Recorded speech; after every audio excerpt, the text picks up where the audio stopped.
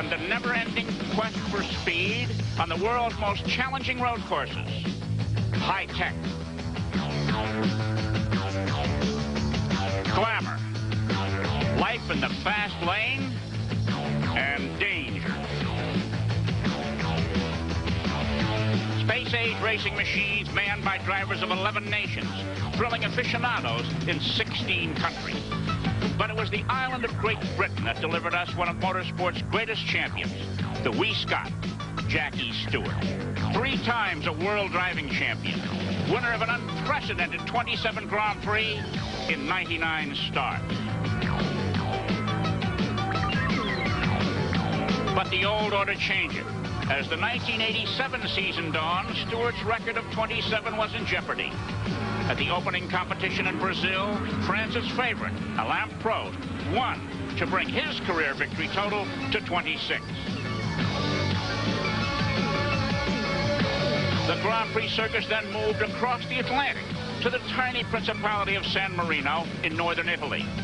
But mechanical trouble, the ever-present worry of Grand Prix drivers, forced Prost out of the race early and made it a cakewalk for Britain's #1 driver, Nigel Mansell.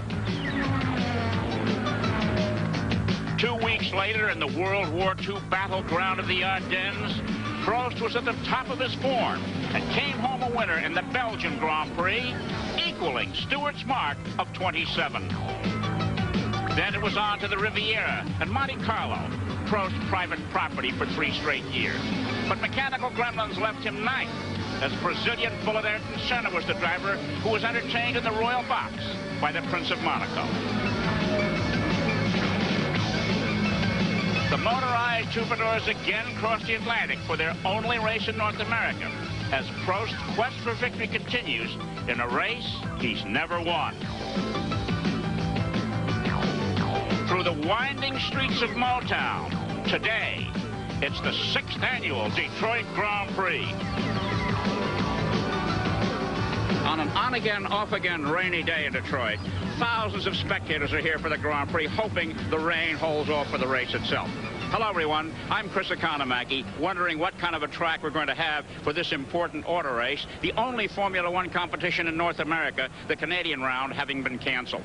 Despite the condition of the track, the big story today is whether or not the little Frenchman, Alain Prost, who's starting in the 3rd row, can win today, and in so doing, eclipse the record set by the great Jackie Stewart. He matched that record in Belgium, and Jackie Stewart, the wee Scot, is now with Ken Squire, who'll call the race for us today.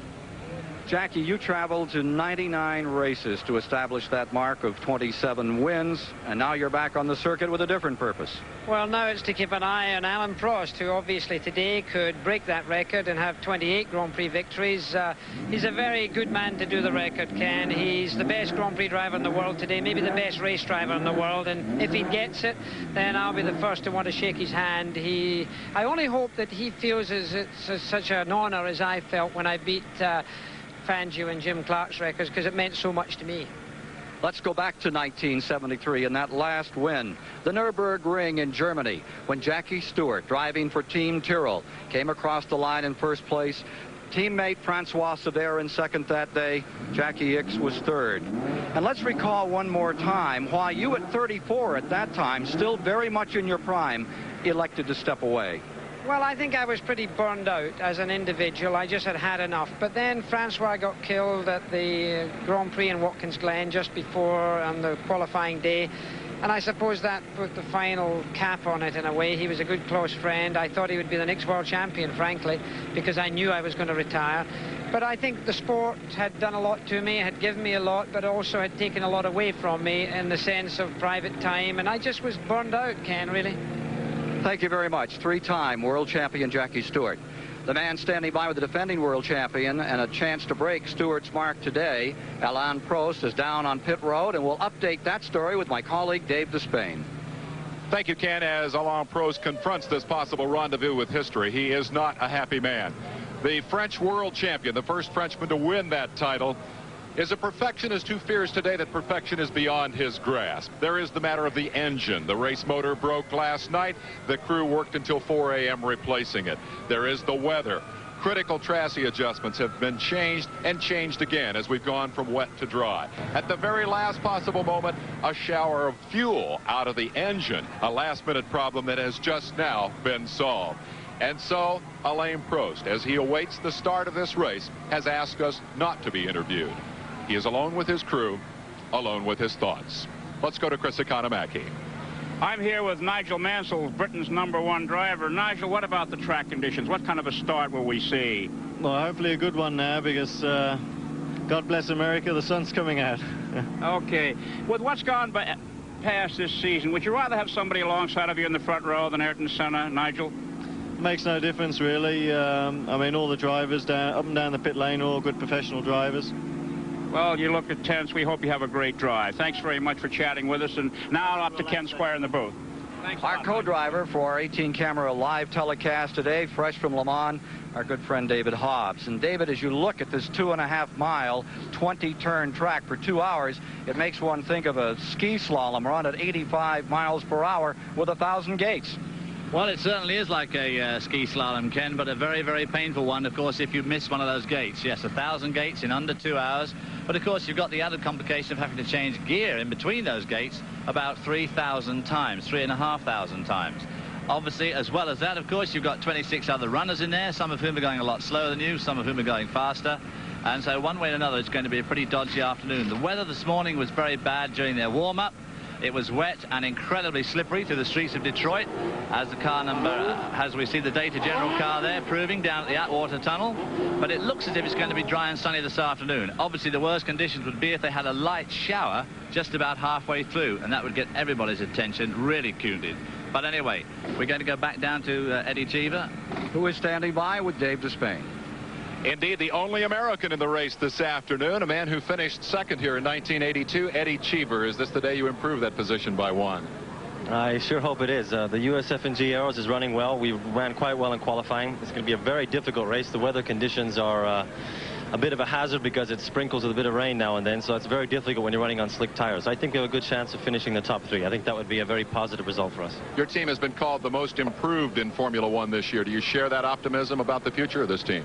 Absolutely. I mean, the backing we've had from USF&G has made a lot of difference. We're now capable of programming farther ahead than they have done in the past. The Megatron engine is running well. We have a lot of work to do on the fuel consumption. This is one of those races where fuel consumption is not that important. Today's an important day for us. 26 international stars will go to the line. America's favorite son, Eddie Cheever, comes from 6th. Ken? We'll be back with the starting lineup shortly, as today CBS brings you the highest level of technology in any sport, face to face with the highest level of danger.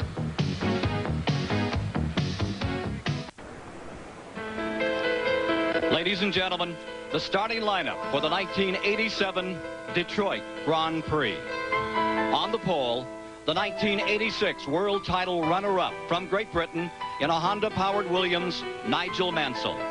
Starting second from Brazil, the Lotus Honda of defending Detroit Grand Prix champion Ayrton Senna.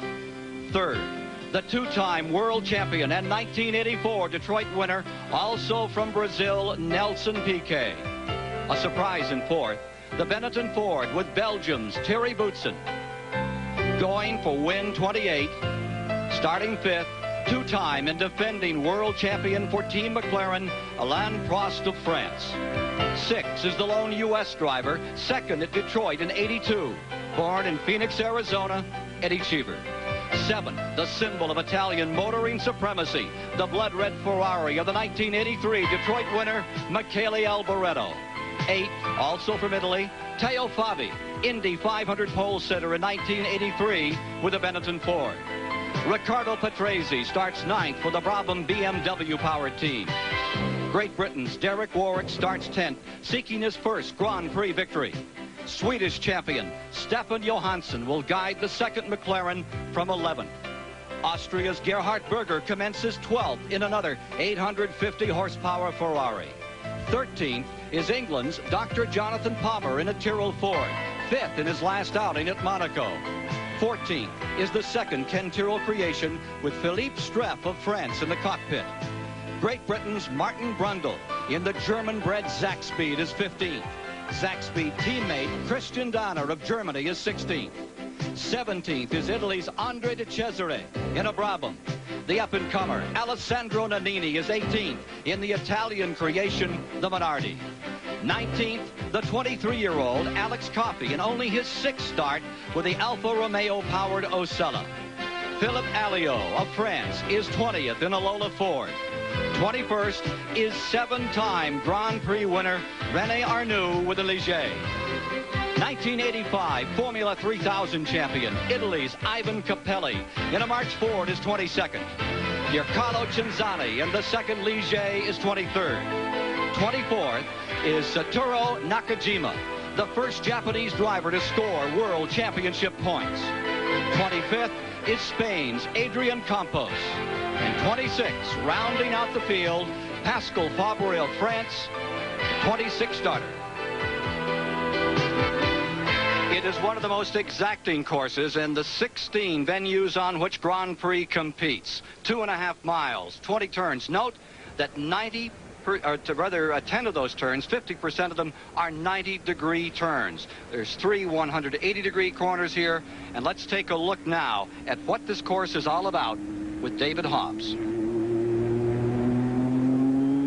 Coming out of the pits, going up through the gears as it goes on to the fastest part of this 2.5-mile racetrack. Approaching turn 1 at 170 miles an hour, a full lap into turn 1, 2nd gear. Application of power all the way around this corner. Really start to lay on it here and go up through the gears. 2nd, 3rd, 4th, maybe 5th. Up to about 140 miles an hour down this short straight. A bit of an opportunity to pass as you brake really hard for this little right-hander, which leads you up the hill behind the Renaissance Center. A bit bumpy just at the bottom here as you go under the bridge. One shift up, back down a gear. Around that, clip that apex really close there. Up to a difficult part here to overtake. The road meanders left. There's no way you're going to get past anybody here who wants you to stay out. Left here, slightly left, and then it really tightens up here. More braking, down into 2nd. A lot of power here as you're going through the Congress Park. Under the trees, the road sweeps right. Sweeps left again. You want to make sure the car starts to go over to the right here as you brake really hard and go on to Beaubien Street, down to 2nd gear. Hold on to 2nd gear as you go left. Brake again, right. Onto the 2nd part of the 2nd fastest part of the track. This is Larned Street. Out of the light, into the tunnel, up to 145 miles an hour. Very, very bumpy here. Again, another place to pass here as you brake into this left, right complex again. 2nd gear. Hold on to 2nd. Turn right here. Accelerate very hard down this next straightaway. 145 miles an hour down here. Up to 5th gear. Again, very bumpy. Sharp left-hand turn here by the Cobo Hall. Going down Civic Center Drive. Now the road again goes left. Left again. Downhill. Right. Under the bridge. Stay in 1 gear here.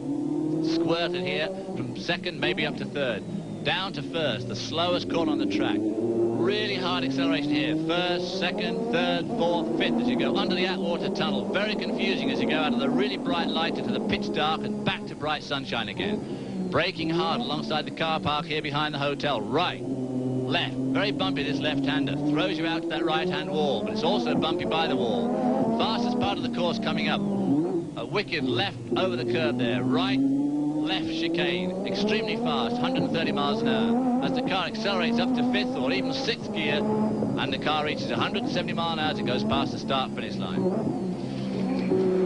The preliminary lap coming up St. Antoine Street here in Detroit, Michigan, live on CBS. We're getting set for the start. 26-car field, 63 laps. This preliminary lap is a counting lap, or 2 hours, whichever comes first, the distance of this event. There's the Renaissance Center in Detroit. The mark, the signature of power, the new power of the city of Detroit. Previous winners in this event. It goes back to 1982 when John Watson came from 17th to win it. And then in 1983, Michele Alboreto, then driving for Team Tyrrell, drove a normally aspirated car to victory the last time that we saw one of those normally aspirated machines in victory lane here at Detroit. Last year it was Senna, victorious. He's trying to be the first repeat winner.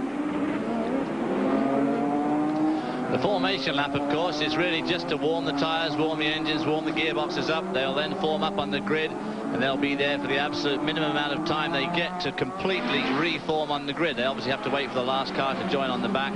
And at that stage, we'll get the red light, which will last for no more than 10 seconds. And then, of course, they get the green light. No flags in Formula One racing, just the lights. And that magnificent sound as all of these engines of just immeasurable value all come to life at once from the standing start. It is an amazing moment. At this point, if you want to worry, you can worry about the lack of visibility, the claustrophobic sensation of the concrete barriers from which you must run inches away around this track for some 2 hours. The slower cars on this track, the manhole covers, the man sitting to your right, the man in back of you, the car in front of you, and the weather today, very much a factor.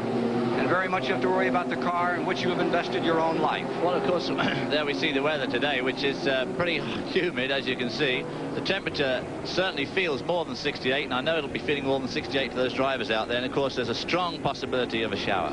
Field moving on line. Mansell on the pole for the 8th time in his career. 4th time this season, seeking his 8th Grand Prix win. 17th time he's been in the front row. Ayrton Senna, 22nd time in his career that he's been in the front row, seeking his 6th win today. Cars are now under the instructions of the clerk of the course from San Francisco, Roger Ianni, a 25-year veteran. Safety crews getting ready. Roland Rancholata of Belgium will be the starter. Field coming up. They'll all pull into position here. 26 strong. Largest field we've seen at Detroit. And in a moment, the magic of Formula One. Thierry Boots in that 4th spot, probably feeling more nervous than anybody. That's the furthest he's been up on a Formula One grid there. You see the lights in the bottom right-hand corner. Under starter's orders. Watching the gantry.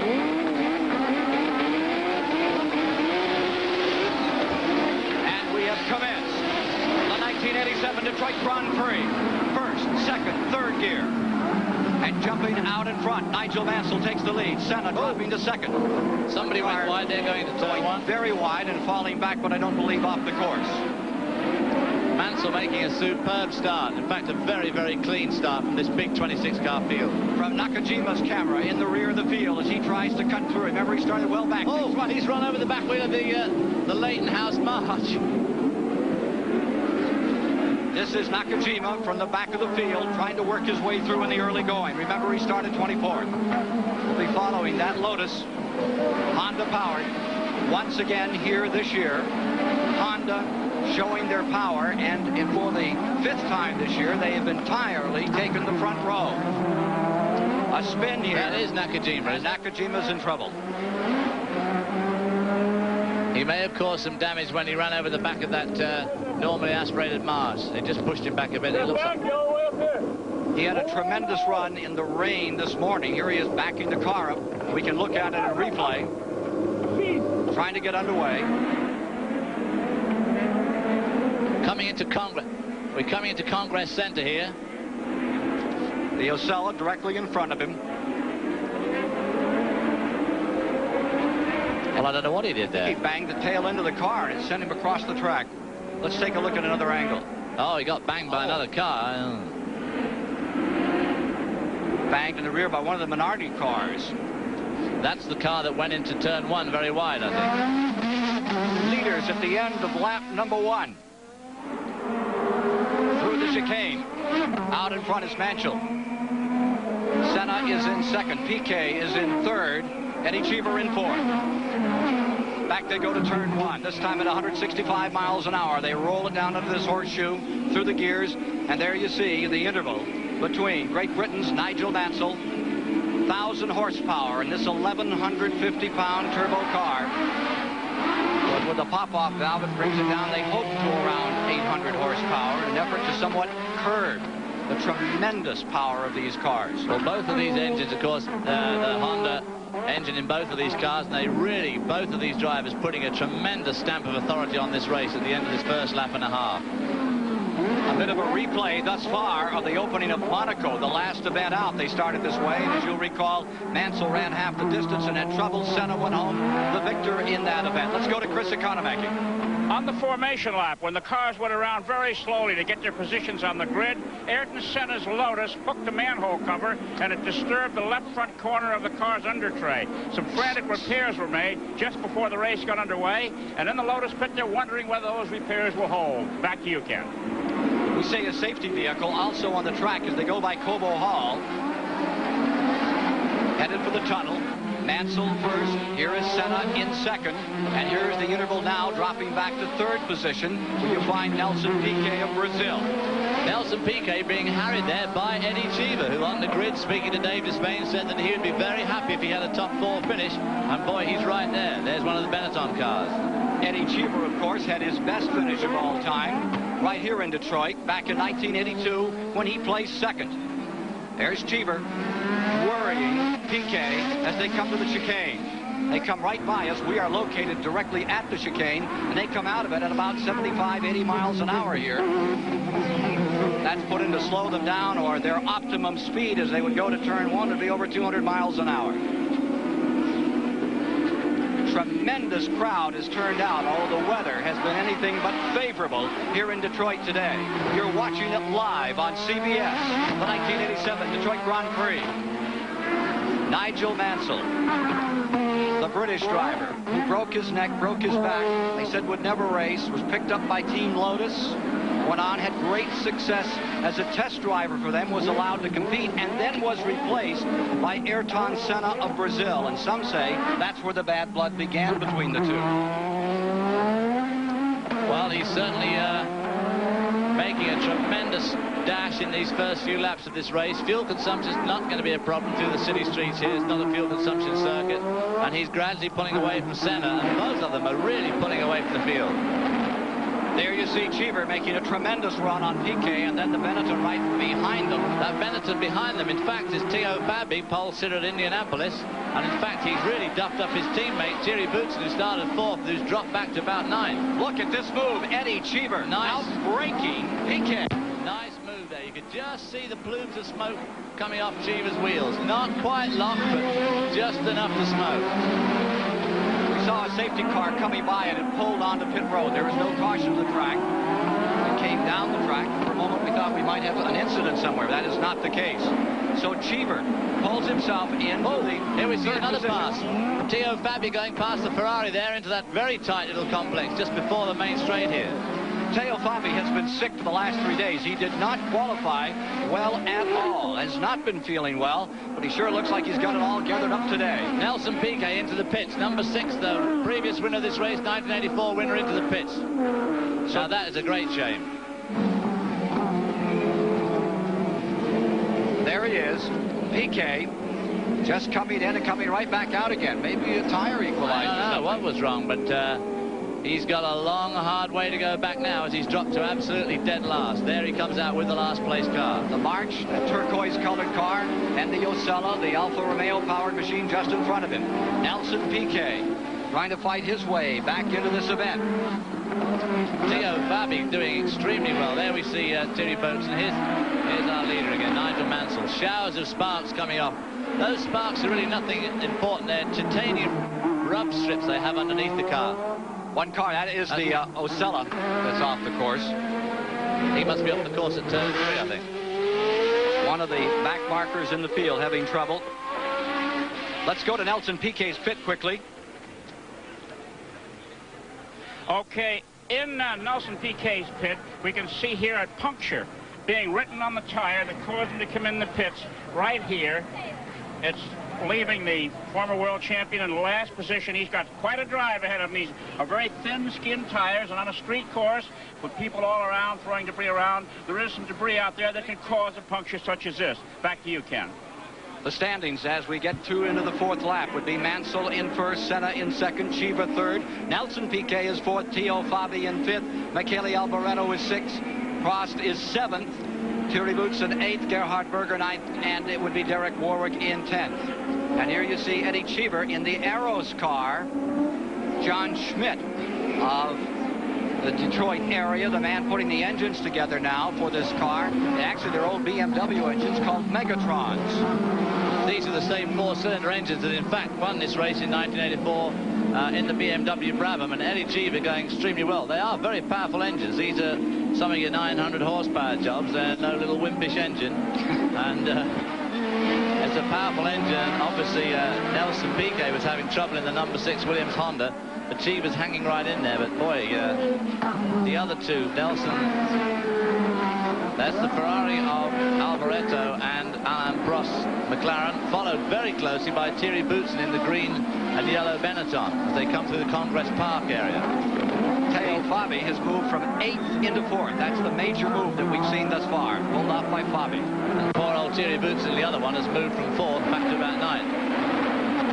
And now we see Fabi closing on the American. Born in Phoenix, Arizona, Eddie Cheever has spent most of his life in Rome, now lives in Monte Carlo. And Eddie Cheever is trying to fend off the attack that is being waged in this early going by Italy's Teo Fabi with a Ford turbo-powered car. Notice how low it is in the back. That's that small turbo Ford engine that develops such incredible horsepower. It would feel like you could put it under your arm and take it home. Well, it is a very, very, very compact power unit, incredibly compact. Of course, all these turbo power units are going to be obsoleted in the next 18 months when we go to the normally aspirated cars, and some of the teams like Tyrrell have jumped the gun. There's the computer that's taking in the material on this race, one of many computers along pit road. No longer is it just a matter of getting out a stopwatch and showing up with a bag of tools. Here's Fabi closing at turn 1, moving in on Cheever. These are 1,150-pound cars. Average car in America maybe 60 horsepower. You're watching 800 to 1,000 horsepower each in these two machines. There's Nakajima walking back. No, that's not Nakajima. That's Alex Cappy, I think. Alex Cappy from the Osella car.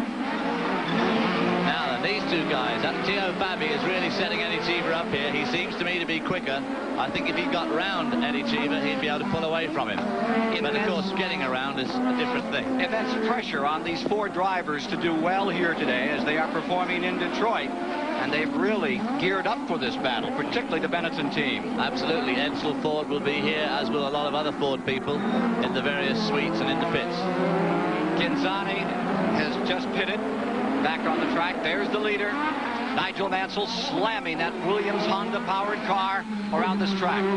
Frank Williams, paralyzed, sitting in a wheelchair almost directly across from us, hoping to see his car win its 33rd Grand Prix victory here today. Back to that Cheever battle. And and there's the Ferrari, Alain Prost in the McLaren there. The red and white car tried to have a go around that pure red Ferrari, but just didn't quite pull it off. Onto the first bridge, which goes beneath the highway. Now they come to the Atwater Tunnel. A very, very close race there for 4th, well, through 12th or 13th place. Thierry Boutsen having a go now at Alain Prost, the current world champion. This is the best that Thierry Boutsen's had for a long time. He must have made an awful start somewhere, but he qualified well and is going well now. He qualified 4th and fell back immediately. Boutsen in the black helmet, yellow and red piping. There's the leader, drawing away. This is Nigel Mansell.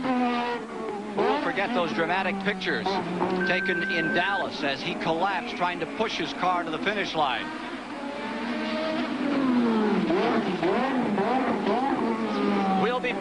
We have an incident here on the track, we're being told. Yes, the nose is up from Fabi's car. Oh, Teo Fabi, what a shame. He was going so well. Now he's blocking everybody as he goes up into the Congress area. Let's take a look at what happened to Teo Fabi's automobile. Oh, he's trying to get round Eddie Cheever here as they break into turn 3. And I suppose we'll see that Eddie Cheever wasn't going to have anything of it. No, exactly. There we go, and there goes the nose.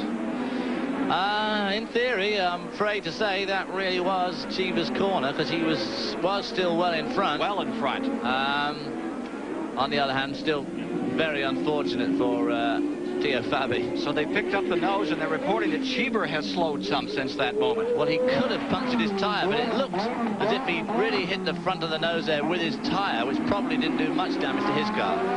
Fabi should be pitting right here, take on a new nose on that car. Aerodynamics are absolutely destroyed. There's just no way you can drive on this track in that condition. No, even on a slow circuit, a relatively slow circuit like this one, those front wings just make a tremendous difference. 157 miles the distance. We are now working the 7th of 63 laps. The green flag condition. Bobby holding on there. You see the nose of the car where the nose should be. His feet just behind that wall there, part of the braking system that you can see on the front of the car. Mansell stays in front. Nigel Mansell's absolutely decimating this field. I mean, he's pulling away at the most horrific rate. Well, he'd better pray that car is bulletproof as he slams it around this course. There is no margin for error. It's one of the most difficult courses in Formula One. If you miss here, you're in a wall. And there is no recouping from those kind of situations. Well, I mean, he's obviously driving. There we see Fabi having his new nose put on, or they'll be thinking about putting one on, I guess. I'm ready. I am ready. Here's Dave Despain. Teo Fabi's car on pit road, the nose cone missing. The engine has been shut Eddie down. Cheever on pit lane They too. rushed Eddie in Cheever quickly to try to raise up the car on the jacks. Then the crew official said no, and now Fabi has climbed from the automobile. Teo Fabi climbing out there apparently is more to the story than just the missing nose cone, as Teo Fabi has pulled off. Teo, what happened? Well, Cheever was very slow, but he didn't want to let me by, so I had a little accident. Is there more to the problem than just the nose cone, obviously? Do you know what else is wrong with the car? No, just the nose. So the nose cone is gone, and Teo has climbed out. However, he climbed out with that terminal look in his eye, and I suspect that car is parked for the day. Ken? And David, Eddie Cheever pitted just at the same time. He came in to work on the Arrows car, so there was a problem on that machine as well. There's the leader, Nigel Mansell, staying in front in our live coverage of the Detroit Grand Prix. We'll be back with more live coverage of this Detroit event after this message and a word from your local station.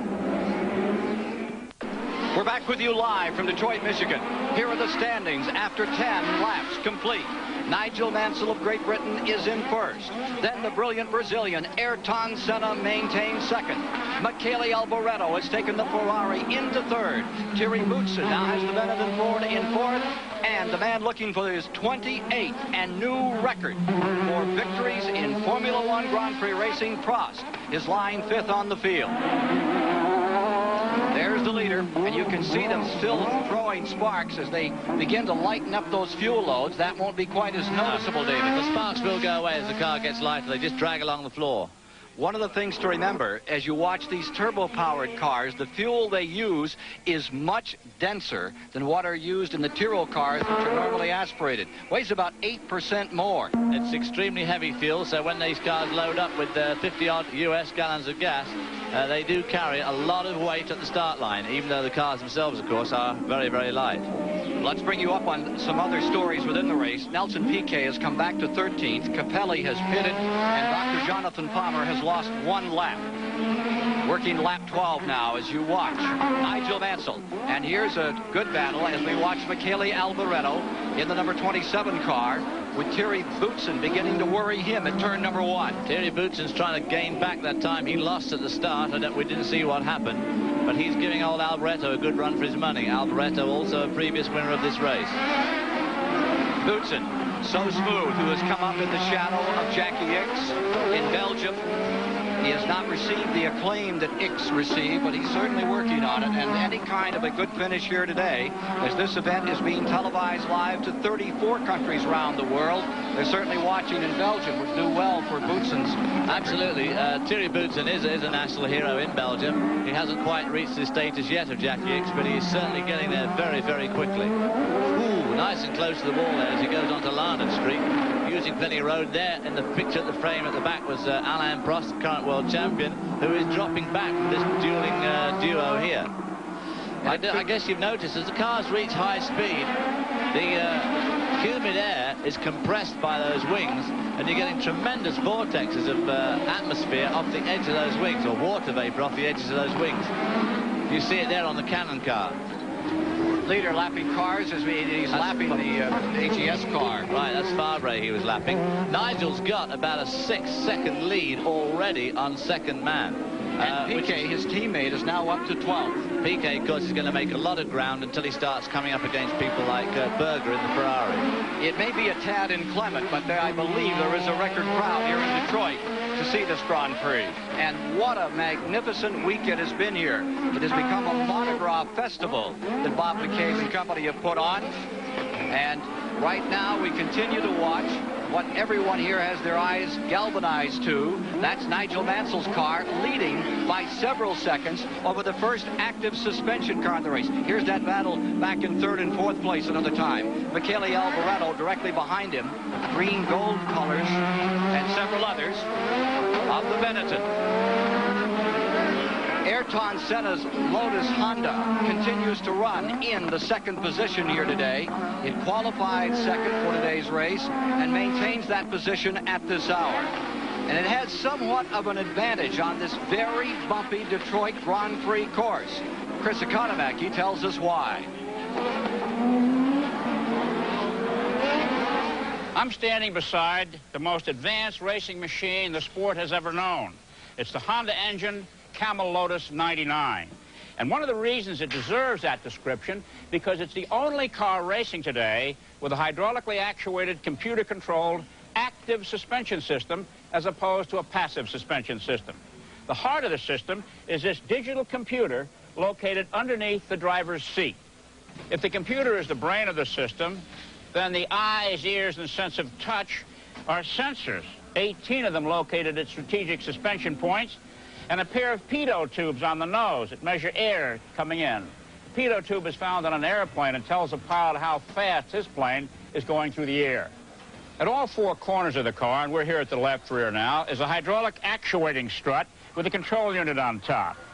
After the computer has received all the information from the 18 sensors in the two pitot tubes, it tells each corner of the car whether it should be higher or lower. Hydraulic pressure is provided by this pump on the exhaust cam of the left-hand engine bank. Now, what does it all mean? Well, aerodynamics, as evidenced by the wings on the car, is a very important part of racing today. And for a car to be aerodynamically perfect, the ride height must be constant. So the active suspension system maintains a standard ride height. The car is going very fast down a straightaway, air rushing over the winds presses it too close to the ground. In slow corners, it's too far off the ground. The active suspension system corrects all that. Here's a very interesting demonstration provided to the courtesy of one of the Lotus team members who's blowing into the pitot tube to simulate the car going faster through the air. You can see what happens to the suspension as he does that. The computer monitors 87 parameters. In fact, on one lap of the Detroit Grand Prix course, 2.5 miles, the computer makes 100 million calculations. Will we see it on our pleasure cars in this country? They tell me to look for the 1990 Corvette. And there was a Merkur on display around Detroit this week that also was looking toward active suspension, a one-off. I'm sure that we'll see it on all passenger cars within the next 10 years. And actually, that is the March car, number 16. Ivan Capelli in trouble and out of the race. And here is Derek Warwick in serious trouble, making his 73rd No, that's Eddie T. No, it's Derek Warwick. I'm sorry, you're right. With the blue and white helmet for Team Arrows, and oh, he's got problems. That's what you call a rear wheel dérangé. That is French for broken wheel. Crab-like down into the pits goes Derek Warwick. So one of the Arrows is out. John Schmidt and Jackie Oliver will be a little concerned about that as they hope to get it home. Nigel Mansell won't be the least bit concerned. In the last 3 laps, his lead's gone from just under 6 seconds to just over 12. I mean, the man is really eating up this track. Here's Chris Economaki. We're in the USF&G pit. Derek Warwick has come in with a right rear wheel askew. It looks like a rear suspension arm is broken, and I would have to say that this car is pretty much out of it unless they can replace that part. Tools are being thrown down here, a whole toolbox full of tools, and apparently they're going to try and fix the car. Unlike American racing, there are 17 pit crew members working on this car right now. He'll be in for a good while as he turns off the engine. Back to you, Ken. Nelson Piquet is pulled into the 9th position. There's Michele Alboreto, who is maintaining 3rd at this time.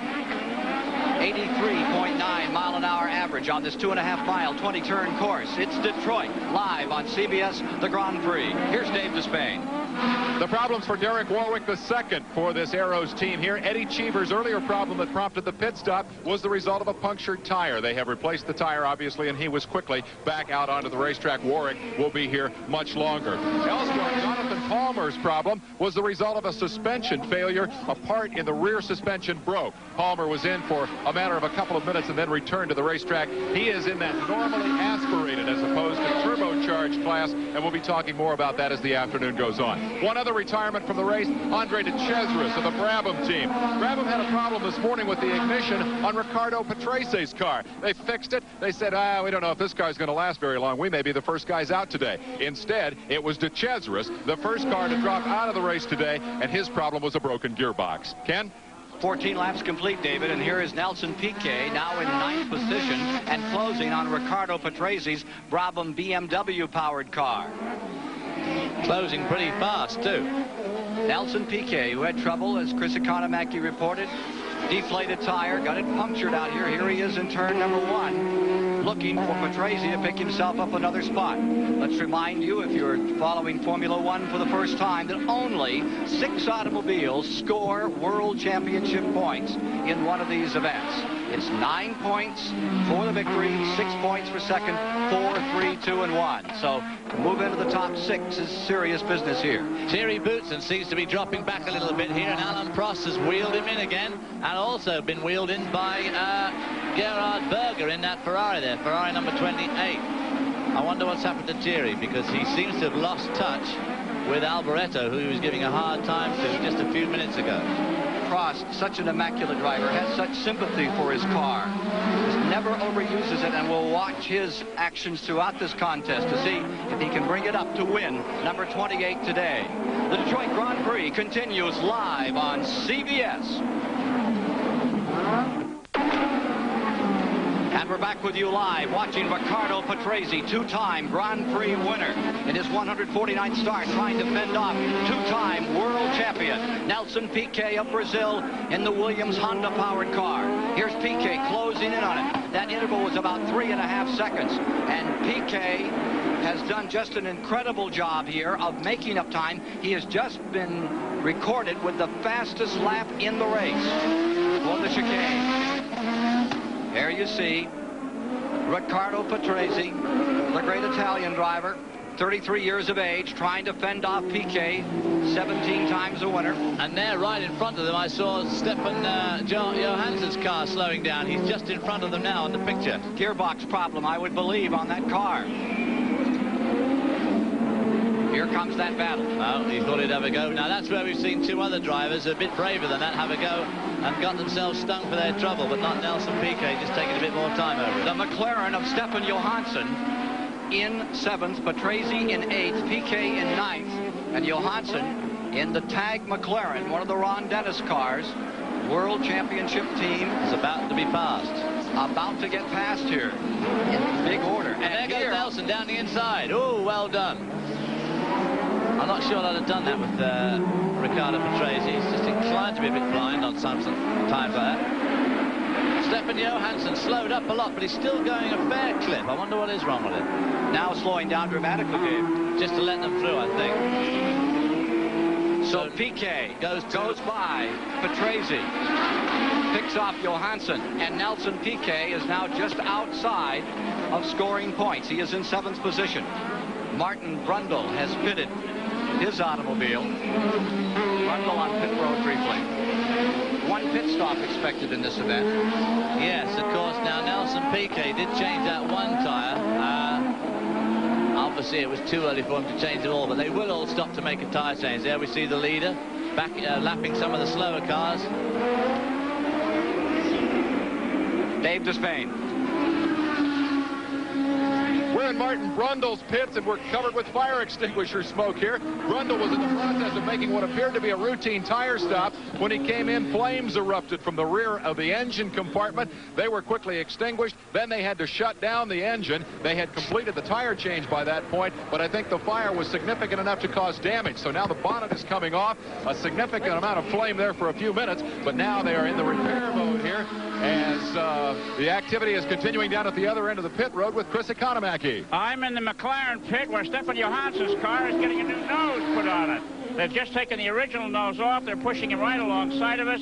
There's any number of men here, and as you can see, the Zeus fasteners, a half a turn and the bodywork come off, and we're right on top of the action here. The car is covered with oil, apparently more than the nose needs working on, as they're going into the engine room now, as a tall Swedish driver sits in here patiently waiting. The car's been stripped bare. They're working on the black box, the electronic engine control unit. It looks like they're going to change that.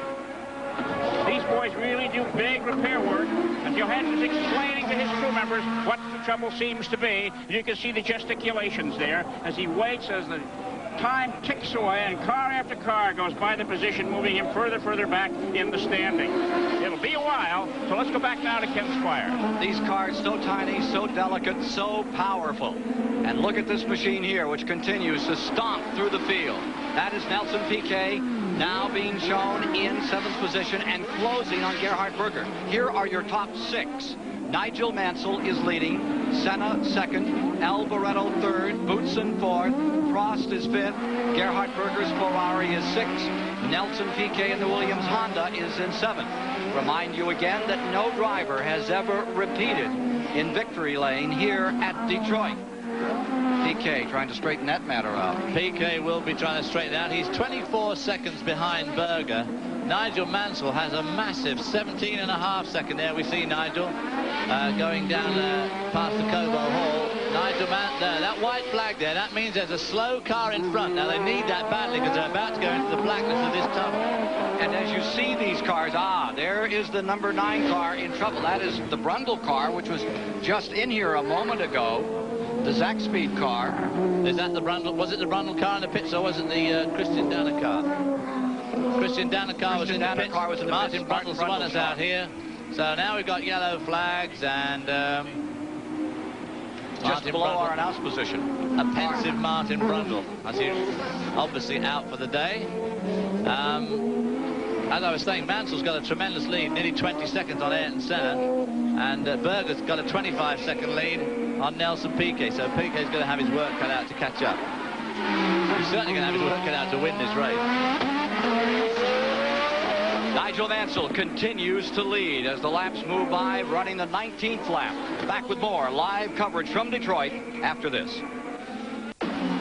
So with 20 of the 64 laps complete, Mansell continues in first. Ayrton Senna second. Michele Alboreto's Ferrari third, but about to be challenged by Alain Prost of France. Then Thierry Boutsen, the Benetton Ford, maintaining the 5th position. Just outside in 6th is Gerhard Berger.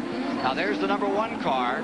That is Alain Prost, who is ready to challenge the number 27. There you see the Ferrari. And that is Michele Alboreto. Alboreto, the winner of the 2nd Grand Prix run here at Detroit, at that time driving for Team Tyrrell. And being severely wound in here by little Alain Prost, who is one of the calmest men on the Grand Prix scene, but I would say unarguably the best overall driver here. Although today Nigel Mansell's putting on a splendid show, I think overall terms Alain Prost is the current Grand Prix driver, showing his class today. Meanwhile, back in the field, we know that Nelson Piquet is hauling all this group in at about 2 seconds a lap. And there's a long way to go, which means he'll close up a lot. But, of course, it's asking a lot for him to try and win this race. We may be watching a new record established in World Championship racing. Jackie Stewart and the man at number 1 are tied with 27 career victories each. Prost is closing right now on Michele Alboreto for 3rd position. The Porsche tag-powered McLaren car is right there in the 4th spot. In 3rd, you see the red Ferrari. That is Michele Alboreto. Here they are coming for St. Antoine Street. Closing again. Comes the McLaren up to within a car length. Very quick part of the course. Onto Edgewood. About to cross Chrysler. Then just a brief moment on Larned onto Congress. Better than 90 miles an hour right here. Up to 110, 120. And remember, they're shifting those 5- and 6-speed boxes each lap. How many times, David? Well, they reckon to make about 50 to 55 gear shifts per lap. Miss one and you stove up your engine. Depending, of course, on the power band of the engine, the gear ratios chosen, and so on and so forth. But around about 50 gears just a lap. 3,000 a race, anyway. Now down Woodward, on to Jefferson, coming for Cobo Hall. Alboreto staying there. And closing is Prost. Alboreto, at the moment, probably slightly holding up Alain Prost. If Prost got round him, he'd probably pull away. It's hard to tell. They're both going very fast. They're both being pulled in by Nelson Piquet, who's just done set another record lap here at 1 minute 44 seconds, which is about 88 miles an hour. Michele Alboreto has 5 victories to his credit. 86 Here they come through the chicane.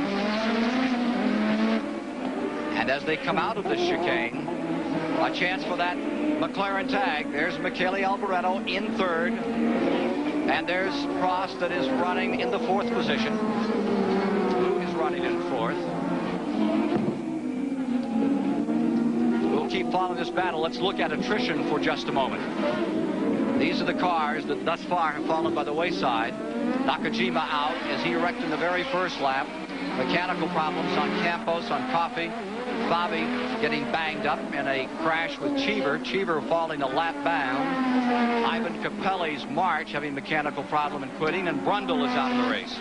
Dave Despain is with Martin Brundle. Let's find out what this track is like. Moments ago, we saw him engulfed in flame and fire extinguisher stuff, and now he's out of the race with, what was the problem, Martin? We've got a blown turbocharger. Had a scary moment there. I'm wondering about the racetrack. There's been so much talk and so much concern about Detroit track conditions. How is it? Well, it's good. It's the same for everybody. You know, we all go around the same track, and you have to make the best of it. We're supposed to be the best drivers in the world, as I've said before. So I find that the track is very demanding, but having said that, Formula One cars are not really designed for this type of track, but nonetheless, here we are. We're pleased to be here, and unfortunately, it's not my weekend. Any deterioration of the new pavement that they put down out there? Deterioration of? Of the new pavement, the new paved section. Not that I can see. Martin Brundle out of the race, blown turbocharger the problem. Ken? Well, you saw the attempt being made by Prost to take that position away for Alboreto. The scrap is for 3rd position. He certainly had a go, but it wasn't going to be his moment just right then, but I'm sure he'll have a few more goes before the afternoon's out to liven it up for all of us viewers. Martin Brundle was very forthright there, and has said a sort of thing that I've often felt myself, that a racetrack is a racetrack, and it's no good completely whinging about the track. You have to make the best of it that you can on the day and with the conditions prevailing. Prost, number 1, could have won his 28th Grand Prix at Monaco, but from early in that race, there were wisps of smoke from his usually reliable Porsche tag engine. From there, it was a slow death at Monaco. Today, he's in 4th, challenging for 3rd. More in a moment. We're back. Formula One action today. Winston Cup stock cars at Michigan on the 2 mile next Sunday, live on CBS. Continuing to follow this battle as Nigel Mansell treats Detroit as if he were the mayor. The battle further back in the field continues at a tremendous pace, and we're focusing on that. There you see the 2nd Ferrari that's pulled into this picture. The picture is this. Alboreto, number 27. Number 1, Prost, and then number 28 stays right there trying to move through. And that number 28 car is Gerhard Berger, the Austrian driver, who's now becoming a factor as he's ready to challenge Alain Prost. Well, he's one of the best up-and-coming young drivers in Formula One racing today. And there goes Alain Prost, down Alboreto, and so does his teammate. Slowing down, you can see Alboreto lift his hand. Something was missed there. I think his tyres have gone off. His tyres look very bad to me in that last shot going through the Atwater hairpin. I could be wrong, but they looked a bit grained. But he didn't pit. He did not come in. He had the opportunity right there to drop on pit road, and he elected not to. Now Berger is giving Alain Prost, the world champion, a pretty good run for his money. The position has been changed. So, this moves Prost into 3rd position. Gerhard Berger moves to 4th. I'm not so sure, but when Alboreto is falling even further back here. Cheever is now up to 11th. Eddie Cheever is returning into the fray. Meanwhile, back with the leader, Nigel Mansell continues just so flawlessly around this track, and it's such an incredible mark. 84.644 was the average through 20 laps. We're now at 25 complete. The race record here set in whatever it was, it's 84.9, so he's pretty close to that record, race record. Here's Prost to number 1, and directly behind him comes another of those red Ferraris trying to make his way through the field. Gerhard Berger. Berger has only one Formula One win. That in Austria back in 1984.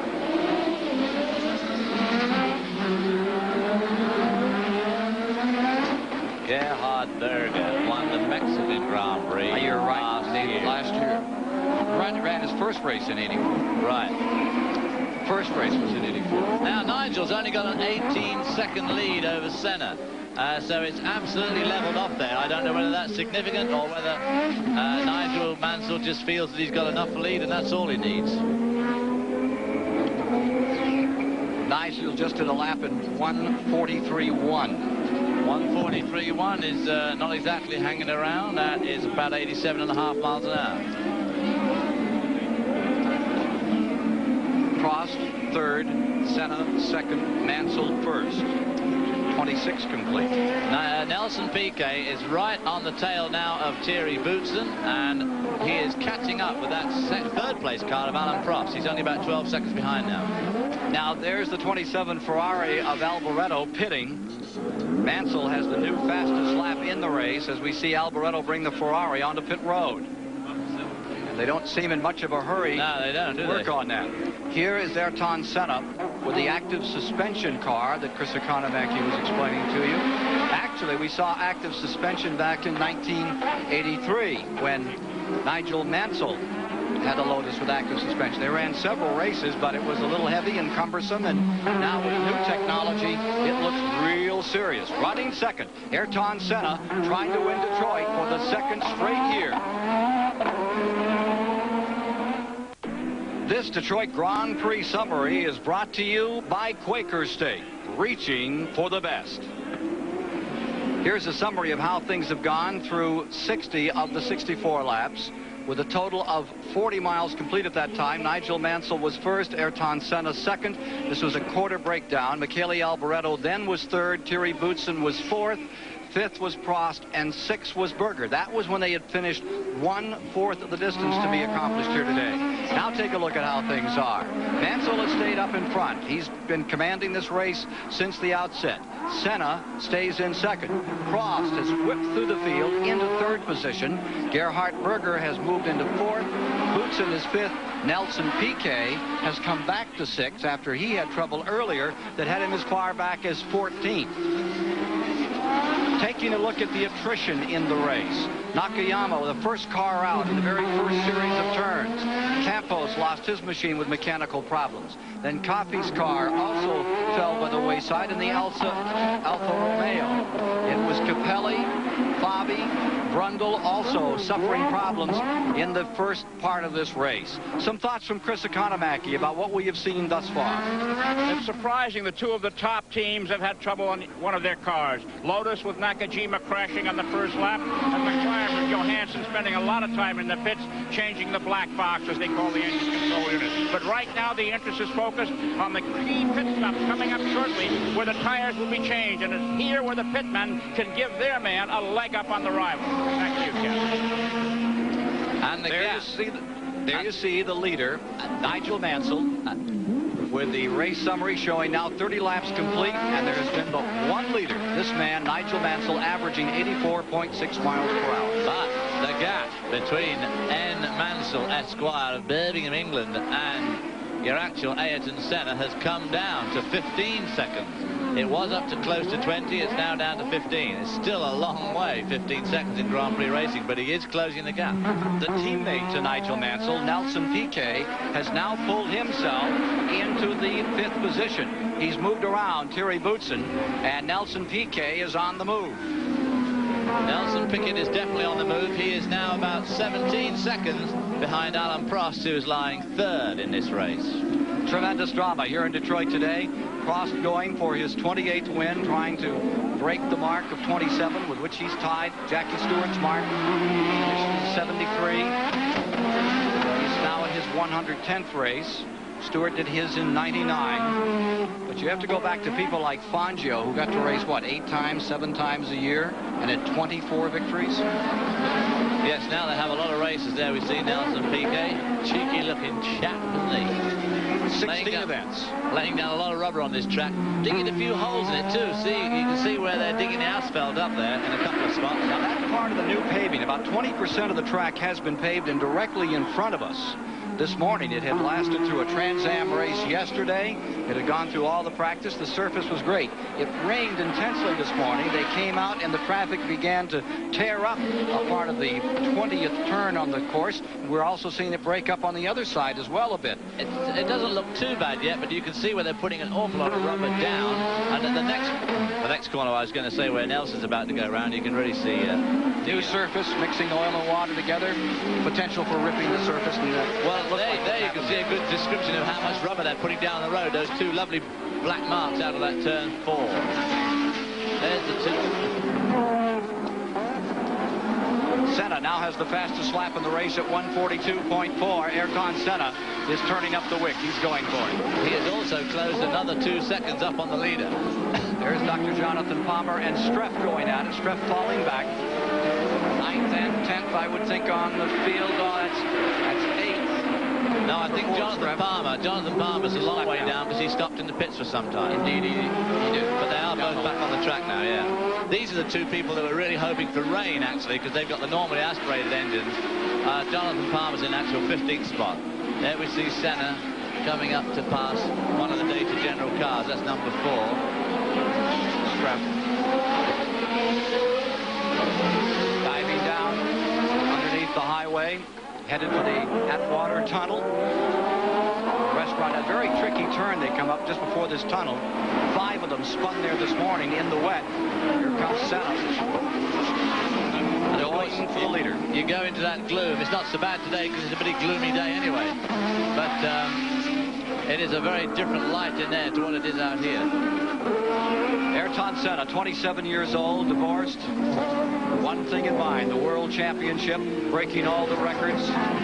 Reminds you of Fangio in many ways. Very quiet, tremendous driver. Quiet, but pretty tough. And has that dominating factor that you hear so much about. I mean, he wants it his way and no other. Single-minded to the point of excluding absolutely everything else from his life, private or business. Just tunnel vision completely with Grand Prix racing to win the World Championship, which is what he wants to do more than anything else in the world. He lies second on the field, clearing out traffic as he heads down Congress. Coming up from Larned here on Beaubien, now onto Larned Street, underneath the Omni Hotel in Detroit. Live pictures today on CBS from the Detroit Grand Prix. Lapping Palmer. The average speed of this race is creeping up now. We're up to 84.89, which is just a tick or what's away from the overall race record. There's the leader coming down to that very tricky first gear. 4.89, which is just a tick or what's away from the overall race record. There's the leader coming down to that very tricky first gear hairpin. You listen now. 2, 3, 4, 5. And then back down through them all again to turn right. There's Senna in the same place. Same engine. He may use a slightly different gear configuration. It depends on the car's handling and the way he likes to drive it. And there's just no room to move your feet down inside these cockpits. You think about shifting gears and you think about American cars. That is not the case here. No, they just little pedals which they really can just move their feet at the ankle. Obviously you don't move from the knee at all to change about as big as a teaspoon. Yeah, very small. And the steering wheels. Very small steering wheel, and of course watching on television, just hold your hands a foot apart. Yeah. 1 foot apart. Now move them to 10 inches apart. And the other thing, of course, is the gear shift. When I talk about 3,000 gear shifts, people imagine it with an ordinary car with a big stick shift. Of course, the gear shift on this thing is only about 2 inches long, and the movement is absolutely minute. It's just a twist of the wrist. I mean, you don't move your arm at all. Well, if you can imagine a steering wheel that's 10 inches wide, capable of maintaining your equilibrium in a car at 180, 200 miles an hour. Well, you can imagine what these people do with these Formula One cars. We'll return with more live flag-to-flag coverage of the Detroit Grand Prix after this word from your local station. The lead's down to 10 seconds. Nigel Mansell leading, Ayrton Senna second. Alain Prost third, Gerhard Berger fourth. PK maintaining fifth. And we are up to the point of pit stops in the race. It's expected that these cars would make one pit stop today. They'll be coming in for 4 tires, and Nigel Mansell looks like he may have run out of rubber on that lead car. He may pit this time. We note that his pit crew seems to be ready to do business as he comes through this last corner here off Atwater. Yep, here he comes, and he is pitting. Leader is coming in, and here's Chris Economaki. Nigel Mansell comes into the pits. His 20-second lead is evaporated to 11 seconds. The car goes up on the jacks. There are 14 men in this pit working on the car. Mansell is cleaning his visor. They're having trouble with the right rear. They're having difficulty getting the right rear tire off. The nut won't come off. This is killing. Mansell is looking in the mirror. There he goes. And let's see. And a pit stop. 18 seconds. Double the length of a normal Formula 1 pit stop. A break for Ayrton Senna. Back to you, Ken. Senna is first, Chris. Mansell. Prost is second. Prost is second. Berger to third. And there's Senna, the new leader. Seeking that 6th win and trying to become the first man in history to win this race twice and do it back-to-back. Ayrton Senna of Brazil in front. Nigel Mansell sorting his car out and getting it back underway. See the problem. As Chris Economaki was explaining it to you, right rear had trouble with the wheel. They usually make that stop in 8 or 9 seconds. Not to be this afternoon.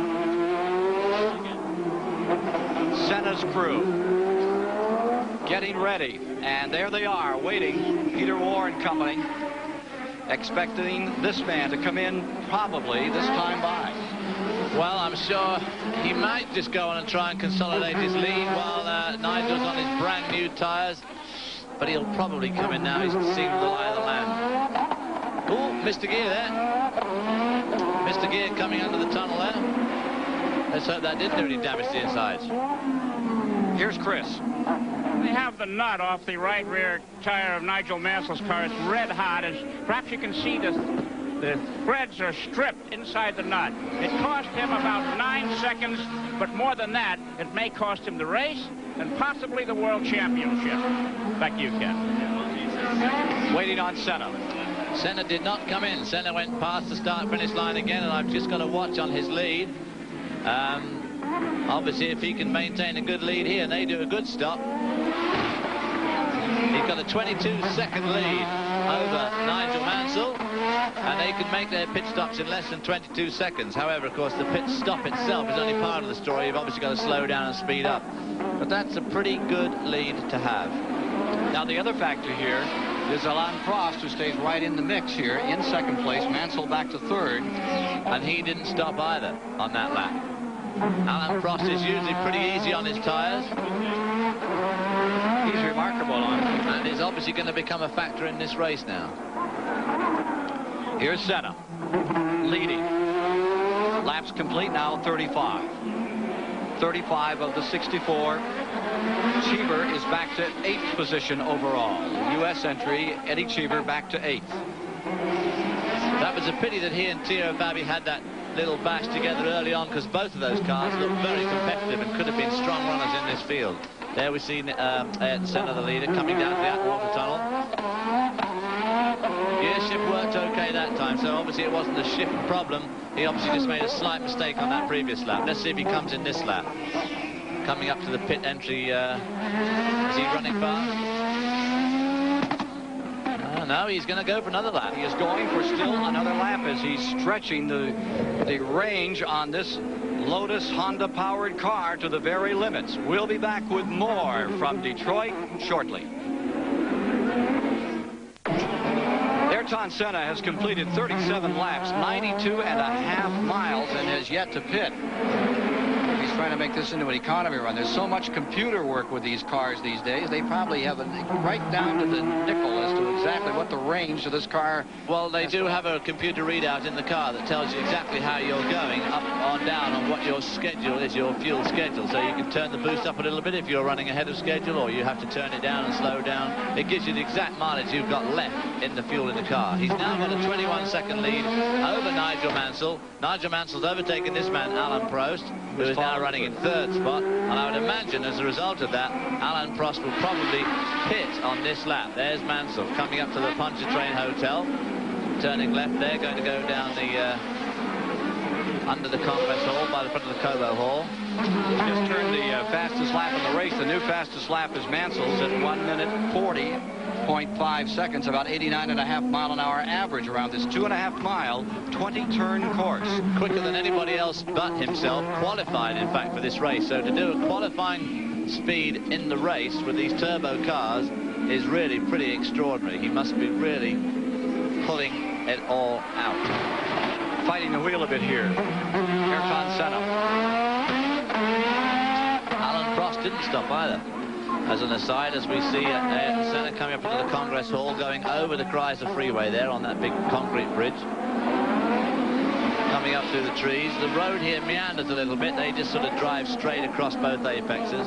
A sharp left here and stay in the same gear as they come around here onto Larned Street, which is pretty bumpy, which is where we see so many sparks normally. A lot of manhole covers there. The victory by Senna at Monaco, the last race out, was his first victory in that computer-activated suspension Lotus Honda.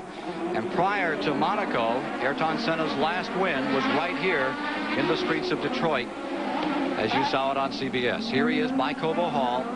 Ayrton Senna now reaching out toward 39 laps. Gets the range up to 97.5 miles. His tires certainly look all right. When you see these close-up shots, you don't see any graining, you don't see any telltale signs of blistering. They look pretty good. Of course, they would look good from the safety of the commentary box.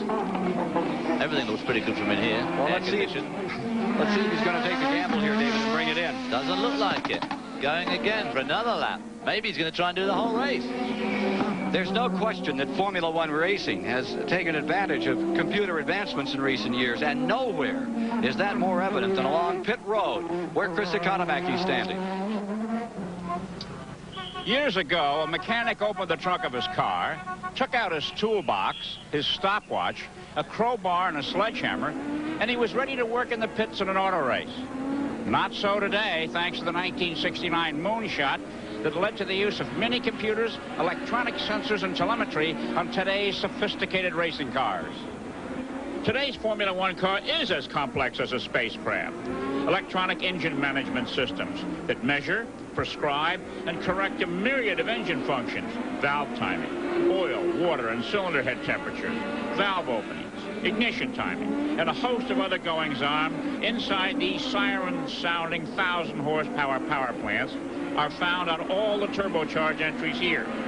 When a car visits the pits after a practice run, the data collected by the engine management system is offloaded into a portable computer, where it is then taken to a trackside mainframe unit where elaborate graphs and charts are printed out. This is one of 2 Honda installations here, one for each of the teams that furnishes engines. 45 Honda technicians travel the entire worldwide circuit tending this equipment. In the case of the Porsche TAG-powered McLarens, the offloaded data is rushed to an innocuous-looking off-limits motorhome containing a sophisticated mainframe computer where precise corrections in engine performance can be achieved. Not so, though, for the Ford engine Benetton team, which uses the new Ford EEC unit that radios key data back to the pits while the car is circling the track at speed. It's telemetry, and is akin to our spacecraft feeding data back to NASA on its way into the ozone. Having the data at hand immediately gives this team a leg up on all others who have to wait until their car ends the practice session before the data can be analyzed. A long way from the toolbox, the crowbar, and the sledgehammer. Thank you, Chris. Alain Prost has pitted and returned to the Detroit Grand Prix. Nigel Mansell, they are now saying, maybe sustaining some engine problems. Remember, he turned that incredibly quick lap, 140.5. He's losing ground fast. He lost 4 seconds on that one lap. He's now 33 seconds behind the leader and will be falling back into the clutches of Alan Prost very shortly. There's Nigel Mansell. Apparently rupturing something in that engine as he tried desperately to get back into this race. Sounds all right. Here's one, and it's really socked the wall. That is Benetton, is it not? No, that's the car of, yes, who is that the car of? Alio, it's Philip Alio's car. The Lola Formula 5000. Philip Alio, and he is now out of the race. That is the number 30 car of Alio, who had been running in 11th position. Very funny about putting numbers on Formula 1 cars. They've got so much writing on them, they've got room for the numbers. Here comes Ayrton Senna again, still not stopping. Better this rate, he probably won't have to bother to stop.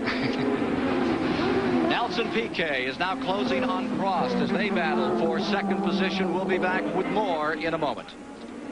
Cannon Greater Hartford Open starting next Saturday, 2:30 Eastern, 1:30 Pacific, right here on CBS Sports. Oh my God, look at that pass of Nelson Piquet. My goodness me, some of the most ducking and diving we've seen all afternoon as they got held up in the chicane by the two normally aspirated cars, and that just gave Nelson Piquet the opening he was looking for, and the extra power of that Honda lurched him past the car of Alan Prost as they went down the front straight here, but it all looked pretty dodgy to me. I mean, a lot of ducking and weaving going on.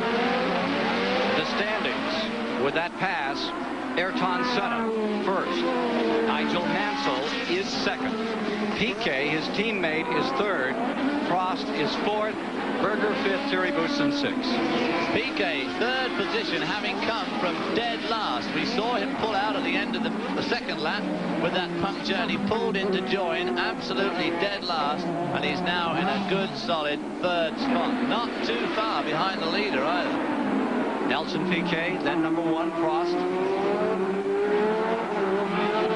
World champion gets to run that number. And for the last 2 years, it has been the property of Prost, and but for a half point, a year back of that, when he lost it to Niki Lauda, he'd have been world champion 3 times.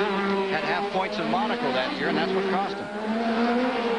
Yes, there'll be no half points given today. We're obviously not going to rain, and hopefully we won't get any cataclysmic action that's going to halt this race. Averaging 85 miles per hour, 84.9, the old mark, 85.422 currently, so we could be on our way to a new record for Detroit. Here's Chris Economaki. Formula One racing is perhaps the most political and in many cases the most devious of all of motorsport. And it wouldn't surprise this reporter to see Ayrton Senna stay out all day long on those tires. We just checked with Goodyear if they had a tire that would go all the way. And they said, we have a tire that won't wear out before the checkered flag waves, but it will be slippery and hard to handle. But with the kind of lead Senna has, I think he's going to go all the way on these tires. I could be wrong, but I got a feeling that's what the way it's going to be. Back to you, Ken. 42 of the 64, 43 of the 64 laps are now complete. All the cars are running on the same tire this year. They're all Goodyear shod, whereas before we had as many as 4 or 5 different tire brands. Oh, some fell by the wayside, and they've elected to go. Actually, it's simplified things. They're on one compound all the way across for each of the machines in the event. And as we see some of this gigantic crowd out for today, they bring, what, 1,700 tires at $300 a copy? They get through a lot of tires. Now, looking at those tires on Ayrton's car, that left front tire looks to me to be showing some signs of wear, though. Nigel Mansell is now 36 seconds behind this car, so even with his old tires and Nigel with his new tires, Ayrton Senna is still pulling away at about a second and a half a lap.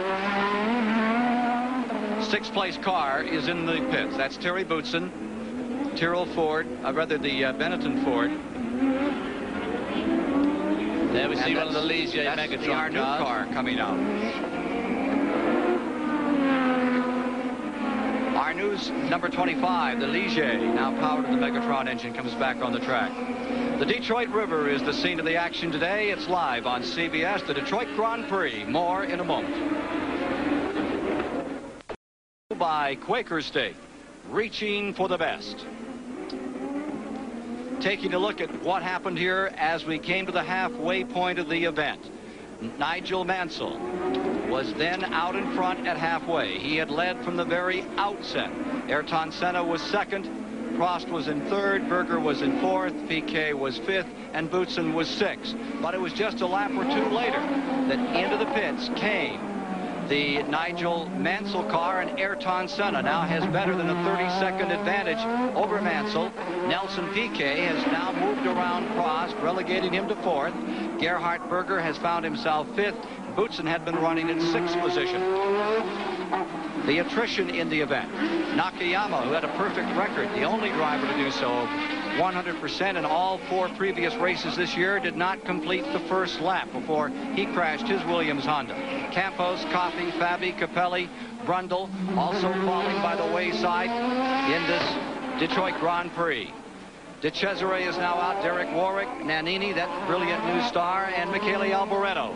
Here's Dave Despain, a tire off one car. That's one of the Data General Street. That's, in fact, it's Philip Streif's car. What a shame, he was leading the normally aspirated division. Running in sixth position as Streif just had moved into sixth 1 lap ago. And the right rear tire becomes disengaged and rolls down the main straightaway. Well, that's unfortunate for Ken Tyrrell and company. They have 2 divisions of Formula One this year, the turbos and then the normally aspirated. And Streif, who is running for the Jimmy Clark Cup and Colin Chapman Cup as well for his team, for Team Tyrrell, have problems that are going to take them out of the event. We now have 47 laps complete. Only 2 men have shared the lead thus far. That's Mansell and Senna. As we watch the action continue here on Congress Street for a moment, Ayrton Senna has the advantage, and Chris Economaki has posed the question whether or not Ayrton Senna plans to go the entire distance without a pit stop. Well, I would think that unless he feels the car starting to behave extraordinarily difficult, he would not come in now. The tires look all right in that shot there. You can't see any graining in particular. Obviously, we can't see what he can see or feel. But at this stage, I think he'd stay out. But he's got a pretty healthy lead. Even if he stopped now, I'm sure he'd get in and out and still retain the lead. He's got about a 38-second lead. Senna could become the first driver to ever win this 2 times, this Detroit Grand Prix. Dave Despain has a report on whether or not he's coming in.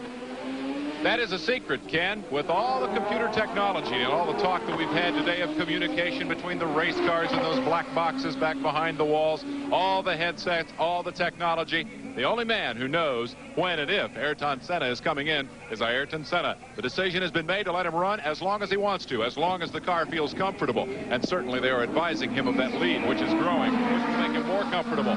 The moment he feels that the car is in need of tires, he will signal old-fashioned style by waving to the team as he comes by the pits, and then will make his pit stop. As David Hobbs points out, he can now get in and out of the pits with fresh tires and maintain the lead, and that may well be the story of this Detroit Grand Prix. Ken? Thank you, David. Here's Senna still in front with better than 34 seconds.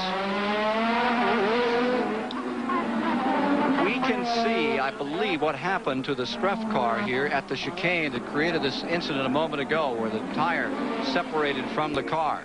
Here's the chicane.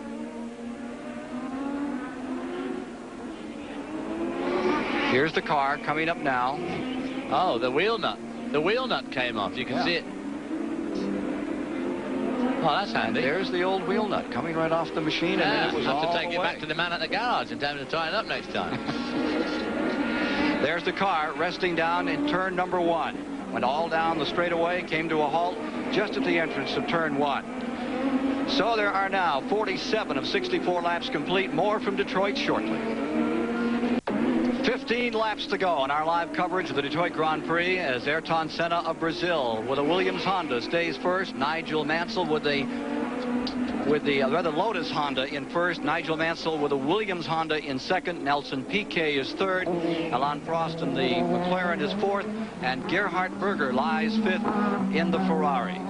Here's the leader, Ayrton Senna, maintaining the first position, and has a tremendous lead now over Nigel Mansell in second. He's got over a 52-second lead there. We see Alain Prost, car number 1, the tag McLaren, having a good run, but not the sort of run that he likes. He's in 4th spot at the moment. He's about to be pressured, we feel, by Gerhard Berger in the Ferrari.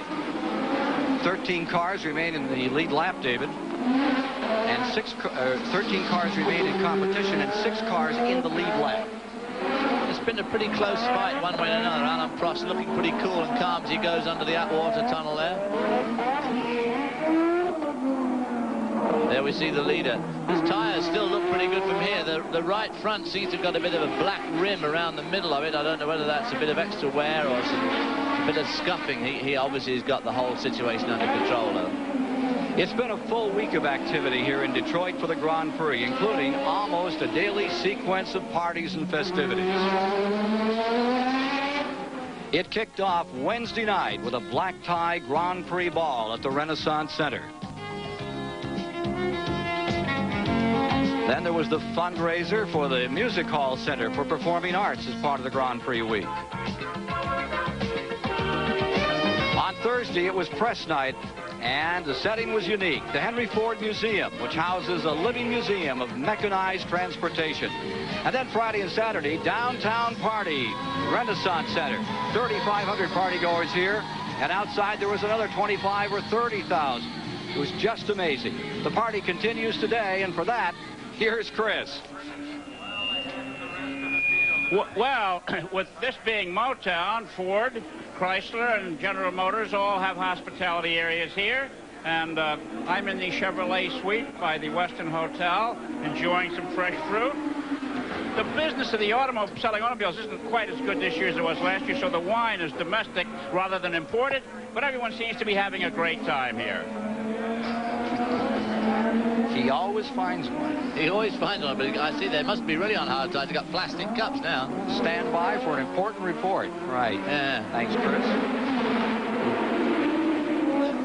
Here's Ayrton Senna, still in the front position. 57 seconds in front of N. Mansell from England, who in turn is 8 seconds in front of Nelson Piquet from Brazil, his teammate. There we see Piquet, those little vortexes coming up the end of the wing of the atmosphere here. Very humid today, 95% humidity as the race started. Really gets bashed around by those big wings. And behind Piquet, in 4th is Prost, 5th is Berger, 6th is Eddie Cheever. They are all running in the same lap. There are now some 50 of the 64 laps complete. You see Kinzani at this moment flashing around this 2.5-mile 20-turn track. We'll return with more live flag-to-flag coverage of the Detroit Grand Prix after this word from your local station. Here's Eddie Cheever, the persistent one, running in 6th position, now being shown 1 lap down. 5 cars in the lead lap as we get into the waning moments of this event. And Eddie Cheever running in 6th, ready to score points for the Aeros team with the Megatron engine. There is Eddie Cheever, originally from Phoenix, Arizona, but has lived most of his life in Europe. About to go 2 laps down, because there, just behind him, that little speck was Ayrton Senna. Eddie Cheever had a very good race today, and it's a pity he had that little contretemps with Theo Fabi earlier on, because I feel sure that he'd be running in front of Alain Prost at the moment. Fabi's teammate, Thierry Boutsen, in 7th place, you saw there, going into turn number 1 with that Benetton Ford. Here's Cheever.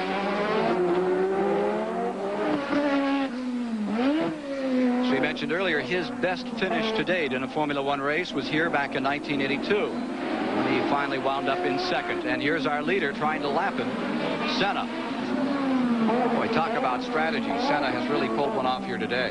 Absolutely. Nigel will be kicking himself if he went in to change his tyres, that's for sure. But, of course, he did go off a lot faster at the beginning of the race, and maybe he's paying the price of that extra speed at the beginning of the race. Senna let him go. I mean, Senna was at one stage 25 seconds behind, and then he gradually started to wind him in, and of course his tyres are still looking pretty good.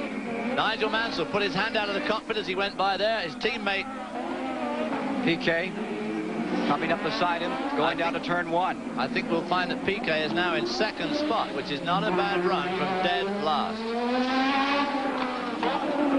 Here is Senna just motoring around now with a comfortable lead, able to stay secure in first place. He's got nearly a minute lead. Well, he's got over a minute lead now. The story is between the two Williams cars in second and third place. We'll be back to check on what's happening with Nelson Piquet and Nigel Mansell here in the Detroit Grand Prix following these words. Focusing on for the moment, it is Nelson Piquet in number 6, up to second. Nelson Piquet's had a fantastic afternoon. He'll be kicking himself. He had that puncture on the first lap, obviously not his fault. Dropped to absolutely dead last and has pulled back entirely through the field and took second away from his teammate Nigel Mansell right in front of the commentary box. Nigel Mansell obviously running into some sort of mechanical problem.